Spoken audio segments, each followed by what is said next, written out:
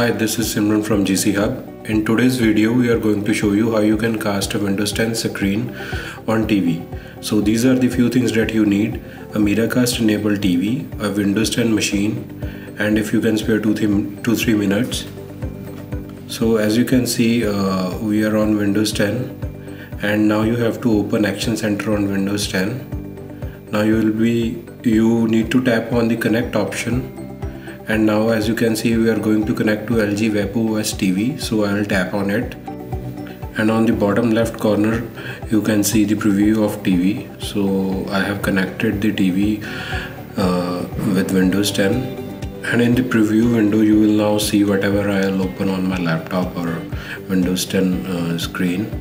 So as you can see, we have opened our website and the same is being reflected on the TV. Casting via miracast is quite responsive, and the scrolling and browsing experience was quite good.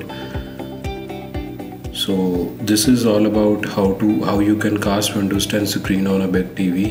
So we hope this video helps you in connecting your laptop device or PC to your TV. That's it from this side. Keep connected with the GC Hub for more useful videos like this.